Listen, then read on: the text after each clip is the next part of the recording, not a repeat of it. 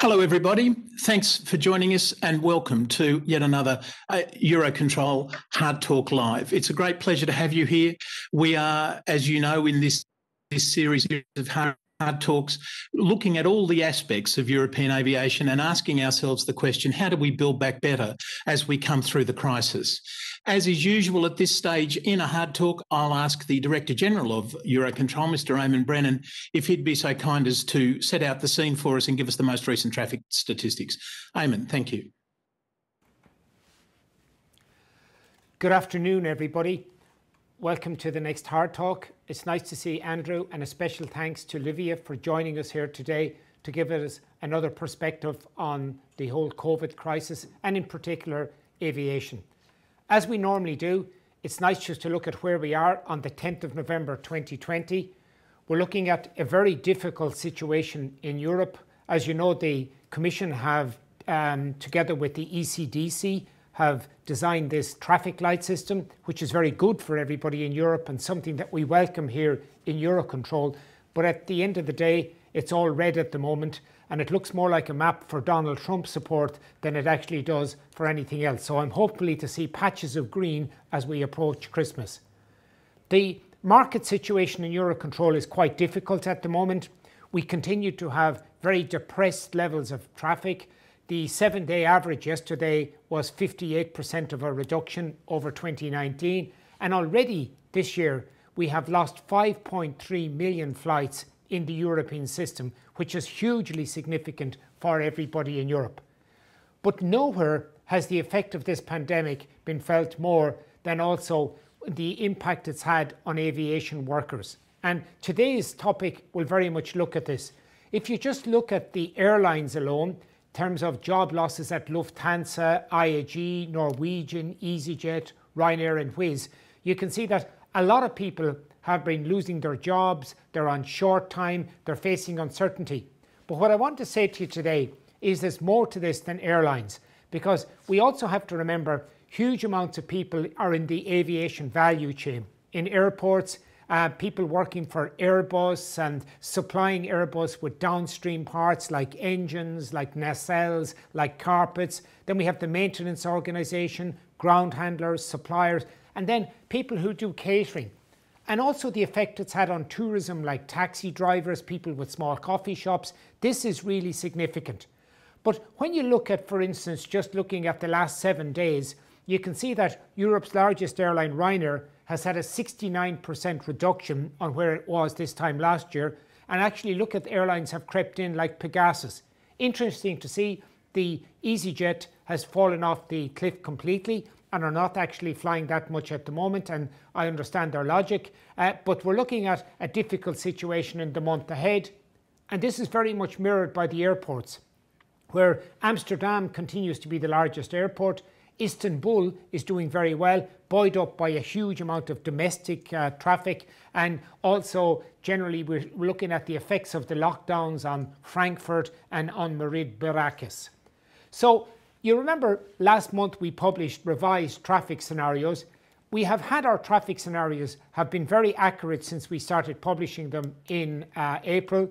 And last week we had a 57% reduction, and we had predicted a little bit more.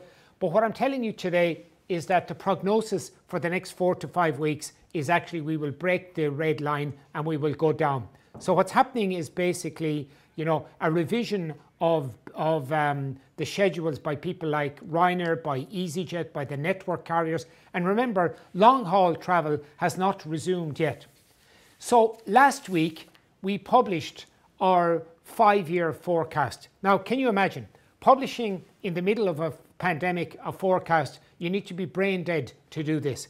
But we took this challenge on, having talked with everybody.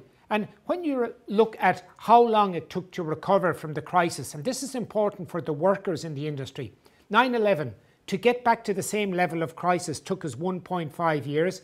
The global financial crisis, 8 years to 2016 to recover the same level of activity as in 2008. So what we're predicting for COVID-19 is it will take 4 or 5 years to recover.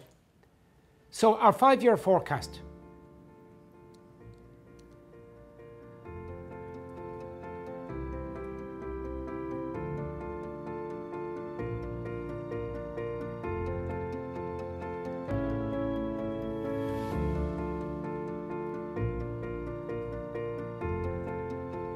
So you can see from the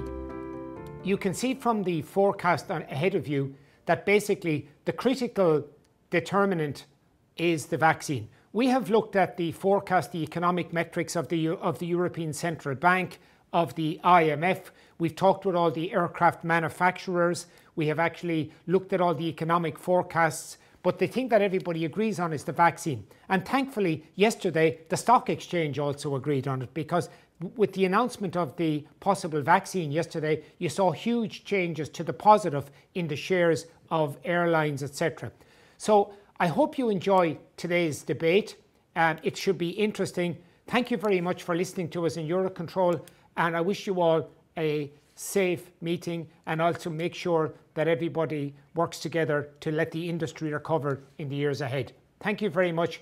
Good luck to both of you. Thanks very much, Eamon. And yes, indeed, as Eamon said, and of course I should have said, and I apologise, our guest today is Livia Spera. Livia is the Director General of the European Transport Federation, the organisation which, of course, covers not just road and maritime, but aviation workers. So it's time that we look at Livia's thinking and what Livia's got to do, because all of what we're going to do from here is about dialogue as we build back better. Livia Spera, welcome to Hard Talk. Thank you for joining us. It's a pleasure to be able to talk to you and to discuss some of the issues to do with the labour aspects of aviation. Good afternoon, Andrew, and thanks for the opportunity of having the ETF here expressing the view of aviation workers today. Oh, I think it's important that we discuss all aspects of air transport and all aspects of any sort of recovery that we have. Perhaps I could ask you to set the scene for us. The ETF covers which workers in, the ETF covers maritime, I think, road, rail, but also aviation. Which workers inside aviation do you cover? Well, our strength in aviation is exactly that we represent all professional, all workers in all groups, ground staff, air crew, ATM, maintenance, catering. And of course, this gives us strength, as I said. It gives us the strength of solidarity among all the categories of workers, but it also gives us the possibility to give an overview, to have an overview of the sector and not just of the different segments of the sector. So are your does an air traffic controller or a pilot or a ground handler join the ETF, or does he or she join an association which is part of the ETF? Now, we are a union federation, so the members, the workers join their trade unions at national level, and then we have more than 230 trade unions from 41 European countries that are members of the ETF. Gosh, that must take a certain amount of managing to keep them all under control all at the same time. So, Livia, how do you see aviation a year from now, when we finally recover from the crisis? Well, our vision for the future of aviation, you see the banner at my back, is fair transport, and this is what we are working for, what we are fighting for. We would like to build back better, and this includes a more socially responsible sector, a sector where social dialogue has a key role, a sector where terms and conditions are bargained collectively with the unions, and it is clear that today's decision will influence the sector of the future. There are obviously, in our view, very deep cracks in transport and in aviation specifically, and we need now to fix those cracks. If we look at the decisions that have been taken by some of the aviation actors at the moment, we would really like to stress that we need to think beyond this crisis. So if we think, for instance, about some companies that are now postponing or putting on hold training of licensed staff, this is a very bad decision for us, because before March we were in a situation of shortage of certain profiles. We all of a sudden became in a situation of oversupply, but we will be again in shortage in 2024 if we don't train those people now. So this will affect recovery, of course. Of course, the principle for us is that this crisis, there is a crisis that is a matter of fact. It's very deep, very dramatic, but we shouldn't use it as an excuse to affect workers' terms and conditions, as it was concretely done over the last months. So that's what we've seen, though, isn't it? I mean, Eamon's figures are pretty stunning about 80,000 workers in the airlines themselves, 15,000 at Airbus, and as Eamon said, knock-on effects on manufacturers, on suppliers, in catering, and so on and so on. Do you see that the solution? You just said we need to keep training. Do you see the solution is that we just go back to the way it used to be? No, not at all. Not at all. As I said earlier, we need to invert the trend. We need to tackle the challenges and the cracks that are there and that are. So, what are the cracks? What are the cracks? Well, from our point of view, one of the cracks is the social sustainability of the sector. At the moment, we see that there is that this social sustainability is not there. We see employment models in segments of the sector that are not sustainable. We see some of the airlines offloading their social obligation, for instance, on the welfare state by employing just agency workers or by using both self-employment, just as an example. But I'm more than happy to dig quite deeply into that, because I think it's really interesting. On the 1st of January this year, IATA's figures are that there were 30 profitable airlines in the world. So getting back to that model isn't going to work, is it? We're going to have to find a way to go forward that's different to the way we went in the past, surely. Yeah, absolutely. And for us, and this is part of our concept on fair transport, one of the key issues is fair price. Fair price, right. We need to move. Okay, we know aviation is a very competitive industry, especially when we talk about airlines. But we are also aware that there was a democratization of aviation. We're very happy that more people are able to fly than in the past. But it has to be sustainable in terms of pricing. Pricing is the key there to make the industry sustainable economically, environmentally, and socially, especially from our point of view. It does have to be sustainable, doesn't it? Do you think in the future that there'll be as many airlines as there are now? Well, or as there were before the crisis? Well, that's difficult to say. What we would like to have, apart from considering about the number of airlines, we would like to have more responsible airlines towards their people, toward the people they hire. It's not just about the number. For us, in fact, we even when we in our narrative, we even go beyond the duality between low-cost carriers and legacy airlines. For us, this is not an issue. We have we have good employers on both sides. On the other hand, we have low-cost carriers that are engaging with us, and we have legacy airlines that are not engaging with us or that are not behaving. So I like the way you said that. We've got good carriers in the low cost and in the legacy sector, sort of implying you had bad carriers as well. I'm not going to ask you to name names. I don't want to go down that line. But just coming back for a second to the crisis now, the situation now, do you support the strategy that we've seen around Europe of governments giving state aid to airlines? Well, we think state aid is necessary. What we think as well is that there should be social string attached. And this is something that we unfortunately didn't see as much as we would have liked. Because like what would you like to see attached to the state aid? We would like to see social strings attached. So we would like to social strings meaning job retention, working condition, engagement, collective bargaining. There have been too many cases of airlines that got state aid and then they have not kept employment level, that have not engaged in collective bargaining, that have not engaged in negotiating plans with the unions. But isn't there a conflict there? I mean, we agree that we're going to have a different aviation industry post-pandemic, whenever that is.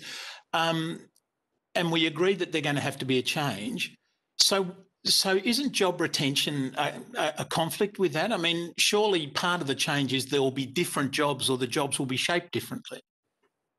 Well, These are all things that can be negotiated with the unions. Unions are there, and their job is to negotiate plans and to negotiate transition and to negotiate change when it's necessary. But we know that there will be no aviation industry without their people. So for us, we are defending the people. Our mandate is to defend jobs. Now, fair enough. That is what we are paid for. Of course, that's your mandate. For us, there will no be recovery without people. Well, we can wonder what is the value of saving airlines if we are not saving jobs. Sorry, what is the value of airlines if you're not saving jobs isn't actually quite the same, is it? What is the value of airlines is a different question to whether or not they should be an employment scheme. But let me go back. I heard you say something recently which I thought was really good and really correct, and I completely agree with you. You said your members are not afraid of 21st century technology, but you're not interested in 19th century conditions. I think that's 100%, I agree with that. But what about 20th century work practices? Isn't that the point? Isn't that the bit that we've got to address now? When we come back, it's got to be different, doesn't it? And if it's different, that's going to have an impact. Well, of course, but it was already different. Working conditions in aviation have deteriorated over the last 20 years. So building back better for us means going forward and rethinking all the employment practice that have been applied over the last years in order to cut costs. And this is linked to the discussion about competition. Shouldn't we set a level playing field that doesn't allow this race to the bottom, because bad working conditions come from this race to the bottom. The fact that the aviation world is changing, that the world is changing, doesn't mean that we need to intervene even more on lowering working conditions. This crisis has showed it very clearly that wherever there is precarious work and wherever there is unsustainable work, this is offloaded on the state. And so employers are not taking the responsibility, not just in aviation, in all sectors. So precarious work and precarious employment models, as well as unsustainable business models, are not good for the society at large. If we want to have aviation to take off again in 2024, or hopefully sooner, we will need that people to be there. We need skilled people to be there. No question of that. The point is, though, when aviation takes off in 2024 or sooner, if we're very lucky, we can't expect it to take off like it's 2019 anymore, can we? No, and I don't think we want to. As I said earlier, we are happy that flying is more democratic than it used to be 30 years ago, but it also has to be sustainable. We can't cut costs on flights, on flight tickets, while who's paying for this price? Someone has to pay for this price. Huh? So at the end of the day, a flight can cost less than a bus ticket to go to the airport. And someone has to pay this price at the end of the day. And in most of the cases, it's workers. So it's fine to have a more democratic aviation sector, but it should be sustainable. So how do we get to that more democratic aviation sector? I think you're very keen on social dialogue. That's a phrase I've heard a lot. How do you see the social dialogue working? Well, social dialogue for us should be a key element in governing the industry, along with intra-industry dialogue. Social dialogue is very important because through social dialogue you prevent conflicts. Through social dialogue you can address a lot of challenges. You can address change. Through social dialogue you can, for instance, make sure that technological process is applied in a smooth way, in a shared way together with the workers. And social dialogue is also an added value that social partners have. They are privileged stakeholders in all this, especially at EU level, to shape policies. Okay, let's do a role play. If we're in a social dialogue, I assume part of what you have to do is consider the position from the person on the other side of the table's perspective, just as you'd expect me to consider your position. So if you were the CEO of an airline, what would you do now? What would you be doing at the moment? Well, I'm clearly not the CEO of an airline. I'm sitting on the other side. But you are in a dialogue with the CEO. I'm sitting on another side, and this is because I also have some value. So if I would be a CEO of an airline, I would apply the same value that I have as the general secretary of the ETF, which should be respected people that are making the airline, let the airline move. Now, as I said in the beginning, nobody is denying, we are in the middle of the worst crisis we have ever experienced. Nobody is denying this. One thing is to say, we have a crisis, let's sit on the table and let's negotiate a sound plan to go through this and to have less damage as possible on our people. It was said by Mr. Brenner in the beginning that this is having repercussion not just on aviation work, but all the rest of the industries around aviation.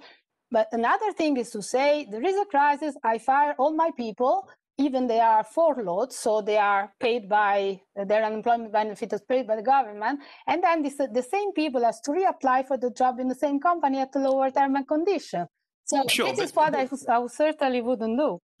But let me just stick on the social dialogue path for a moment, where we all agree, and I'm very interested, pleased to hear you say you agree we need reform, we need to change things, we need to talk about the future of employment as well as the airlines and all those sorts of things.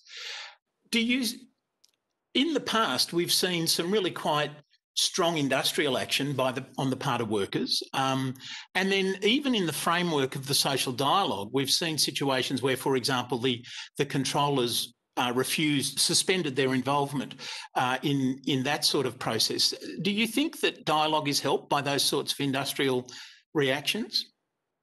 Well, I would put the question the other way around. Dialogue can prevent conflict. So as you're talking about ATM, in ATM, for instance, the ETF developed a guide on how social dialogue can prevent conflict. So the question is not on, very often trade unions, like strike is just the last resort. We don't take lightly a decision to go on strike. It's also very expensive for a trade union. It's a very difficult decision to take. So before going on strike, and in many countries there are very strict regulations, before going on strike, you have tried everything. But strike is also a right. Strike is a right that is enshrined in the European Treaty, and we do not want to enter into discussion on the right to strike. Please don't. I'm a member of the Australian Labor Party. Please don't underestimate my belief in the right to strike. But I'm more interested in some of the sort of guerrilla tactics that sometimes get used in the course of the dialogue. The controllers walked out on the discussion about what reform for reference period number 3 might be. For example, they suspended their involvement. Do you see that we're going to see more of those sorts of small, nasty little pieces, or do you think we will actually have some sensible ideas here together, collectively, and come to better conclusions? Well, I think in the specific cases of the controllers who walked out is because they felt that they were not taken seriously. So I think this is exactly when, dialogue has to be meaningful. Social dialogue has to be meaningful. Okay. If we feel that there's no good faith social dialogue, we have the right to stand up and to walk out the door. I think that dialogue has to be meaningful, I think, is exactly correct. But it does bring me back to my question about you being meaningfully dialoguing as the CEO of an airline. You as an airline, you're going to be facing all sorts of challenges going forward, and some of those will involve restructuring, of course. What's your idea of sensible restructuring? Well, first of all, that is negotiated with the union. That is the basic principle. Unions they have one main task is to sit down and negotiate. So there are of course different cultures in union, but there will always be a willingness to negotiate. We all have tactics. Employers also have tactics. We have industrial action. Employers have other kind of tactics. We all have tactics.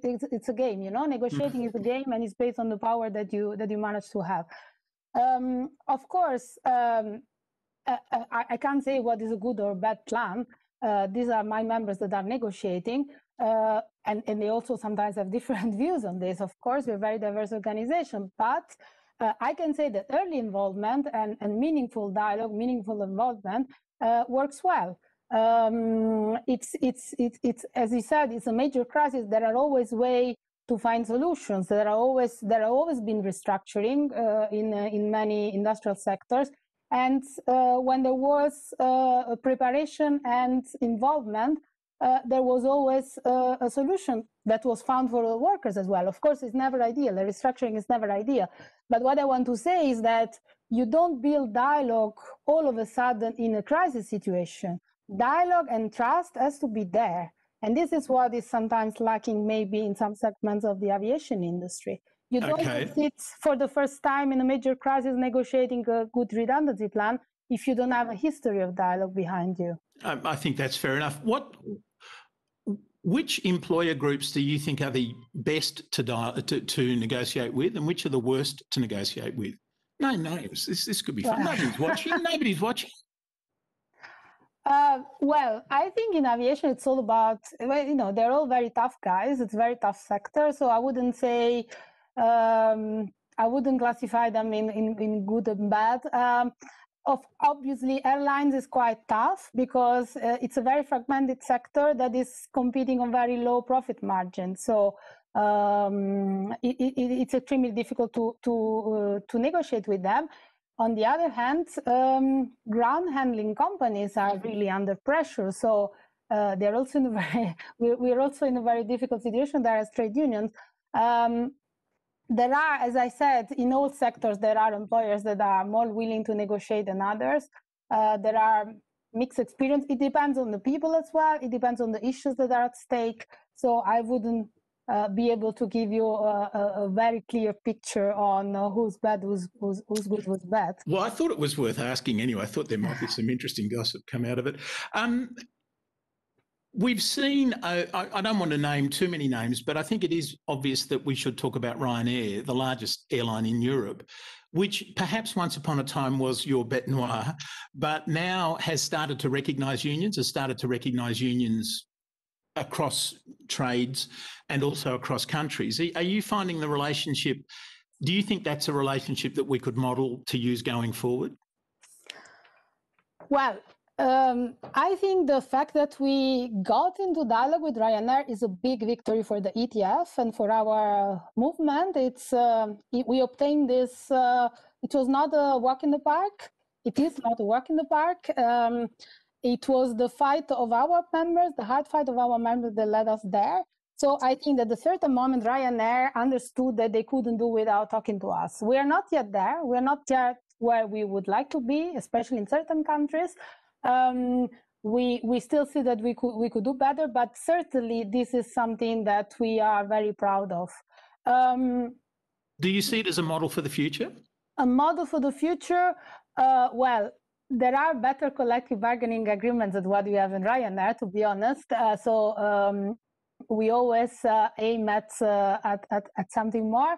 But it is for us certainly a demonstration that there will not be airlines without unions, and the unions are not there to bust airlines, because as far as I know, Ryanair didn't go bust since it accepted unions. It accepted to dialogue with unions, and our objective is exactly not to bust unions, but to defend the interests of our members. But there's still a long way to go in Ryanair and in other low-cost airlines where the situation is even worse than Ryanair, actually. Yeah, right. Well, I'm not trying to pick on or highlight Ryanair, other than to note that it very famously went from being quite difficult to being quite proactive and supportive of dialogue. So I just wonder if you see that as the future. But how do you see airlines 10 years from now? Well, if I have to talk as General Secretary of the ETF, I would like to see airlines that take social responsibility, that hire their staff directly and they do not hire through agencies, that do not use bogus self-employment, and they take their responsibility as employers, and that take not work as a commodity, but that take workforce as one of the biggest resources. So a bit more attention is paid to their staff, but also we have said this many times today. Airlines are not the only part of aviation. So the responsibility of airlines should also be a societal responsibility towards the rest of the industry. What airlines do have a big implication for the rest of the industry as well, and this we should take into account. So how do I see them? It very much depends on how we can start the dialogue now, all the parties together, the industry and the institutional part as well. How we can work together on policies that allow a more resilient sector, a more sustainable sector, economically, socially, and environmentally. Let's work. Thank you. Let me ask you a question about resilience and a resilient sector. And I agree, it's not just airlines, of course. It's across the board. And part of that resilience, I think, is going to, in the future, involve new technologies, isn't it? Do you agree with that? Sure. Yeah. So how do you see the interface between the new technologies and the way we did things in the past? Well, we can't deny, I mean, technological progress has always been there. Of course, now, the last few years, there's been an acceleration, but in transport, but especially in aviation, technological progress is nothing new. Now, we as unions, again, we are always available to negotiate, and the facts have proved that when there have been technological improvements which have been negotiated from a very early stage with the unions, the process has been smooth. If technological progress is used to enhance safety, we will always be supporting it. If technological process is used to attack the human element and attack working conditions, then of course we have a problem and we will fight against it. But it's very much about the very early involvement. Right. Okay, let me ask a slightly different question, a slightly personal question, given an experience I've recently had. Do you think people should be asked to work for no money? For no money? Yeah, because I was recently asked to do something by the controllers and pilots, which would have involved me doing it for free. I'm sure you join me in saying that's outrageous, isn't it? Yeah, absolutely. Thank you. No. Thank you. Good. Have we got that clip?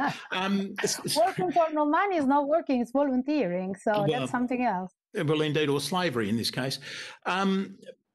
So how do you see us developing from here? Sorry, let me start that again.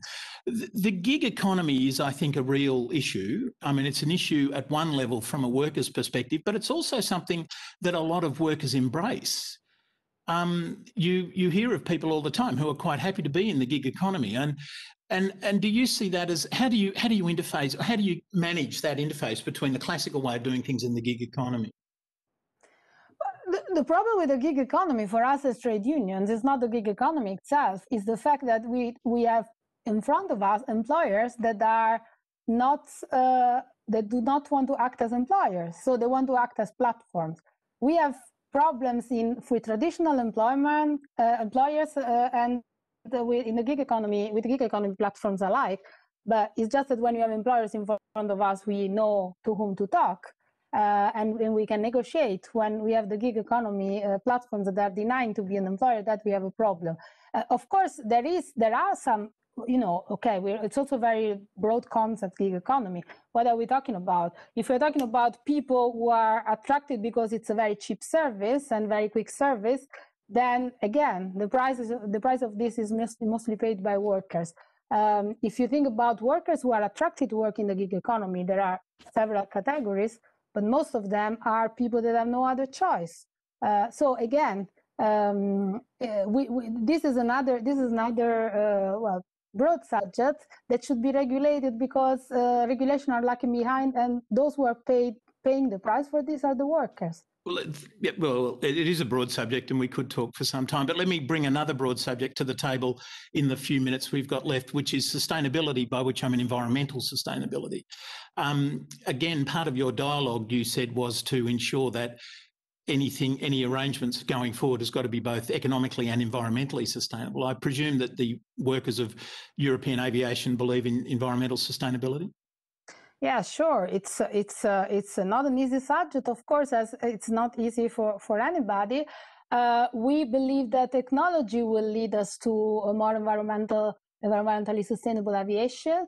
We think that technology can have the biggest impact on this. So fuel fleet, we all know that we are still far from the objective. So we all know that what is needed is research and development, it's investments. We would be very much in favor of seeing more investment in this also from countries. This is a global problem, which cannot probably be dealt with only by the industry. What we believe as well is that it's not by liberalizing certain segments of the aviation sector that we are going to get more environmental sustainability. We really believe that technology will lead the way to it. Right. All this investment, of course, where's the money going to come from? Well, the money should come from taxation, and of course, the more jobs we have, the more states will be able to reinvest money in development, for instance. That's very simple. And so that's why we need to keep people on good contracts, because the better the contract, the higher the contribution they give to public money. Absolutely, and again, fair enough. Just back to the social dialogue for a moment. Do you think there's enough dialogue at the moment, or would you like to see more? Well, there's never, we can, as unions, we can never be happy enough about social dialogue, but level of social dialogue. If you talk about the European social dialogue, which is something we are directly involved in, it can get extremely difficult because it's very fragmented. So we have a plurality of employers in front of us, and they are also quite divided sometimes. So we could do better. We could have a more meaningful dialogue, probably more structural dialogue. On the other hand, we have also achieved good things over the last years. What we are also aware is that we need an industry dialogue, not just a social dialogue, so that both dialogues go hand in hand. Well, indeed. What's the difference between social dialogue and industry dialogue? Well, social dialogue is employers and employees representatives sitting together and discussing about mainly socio-economic issues. These are social partners that have a mandate clearly from their members. Industry dialogue is wider than this, and it includes anybody else who's involved in the sector. For instance, at the moment, we are having Aviation Roundtable promoted by DG Move, and this is much larger than just employers and employees. We also have some employers, let's say the industry association, that do not have a mandate to act as employers. So in this case, they just represent their company without being an employer in front of us. Right. So you see social dialogue as a more one-on-one or issue-specific sort of thing, whereas industry dialogue is a broader subject. Yeah, indeed. Yeah. At the moment, we've got lots of. You've been very vocal in your support for making sure airlines continue to get bailout money and so forth. I'm interested in where that goes. If we keep on bailing out all these airlines, and let us pray that the vaccine arrives, don't we end up with a whole bunch of zombies? Why do we have zombie airlines? Why would we need those?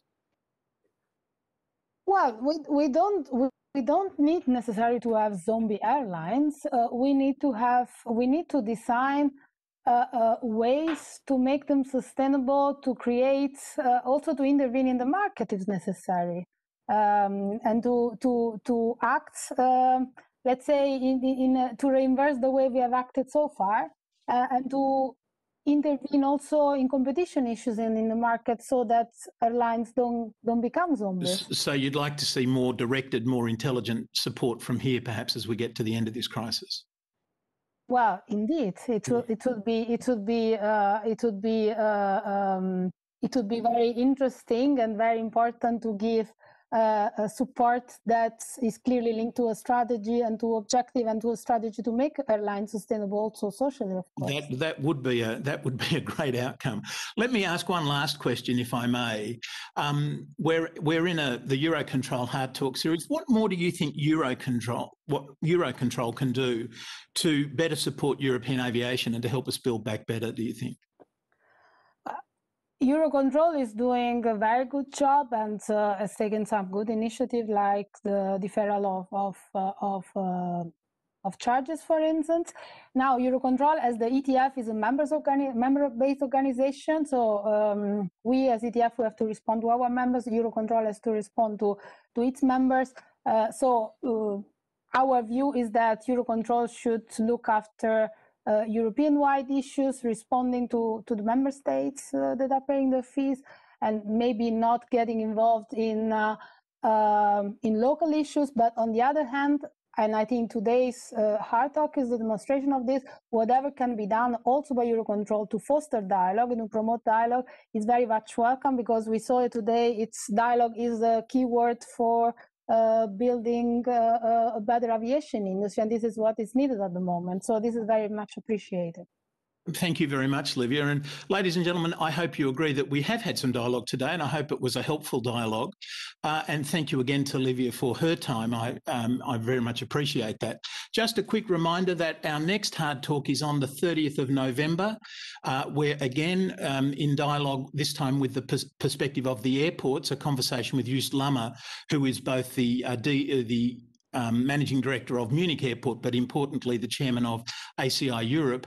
And then on the 7th of December, Mr. Michael O'Leary, who you may have heard of, the Chief Executive of Ryanair. So they're the two Hard Talks left for the rest of this year. We will have more Hard Talks next year. Thank you again for joining us. I hope you enjoyed this. I look forward to seeing you next time.